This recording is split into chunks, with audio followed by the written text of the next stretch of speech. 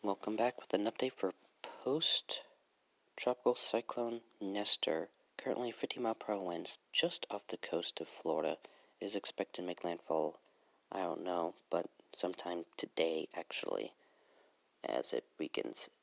I don't know how it's going to go from post-tropical back to tropical storm, but okay. And back to post-tropical cyclone as it moves out to sea through the Carolinas. Now it's not saying it's going to go haywire, but yeah, it's already affecting. It's going to affect more or less the peninsula of Florida than the panhandle itself, but still have the tropical storm warnings for the Bend area of the panhandle. I don't know terms with that. Yet, the models still have the storm going north towards Maine. This may become another nor'easter. I don't know. Either way, with that, that's it. Stay safe. See you in the next video. Bye.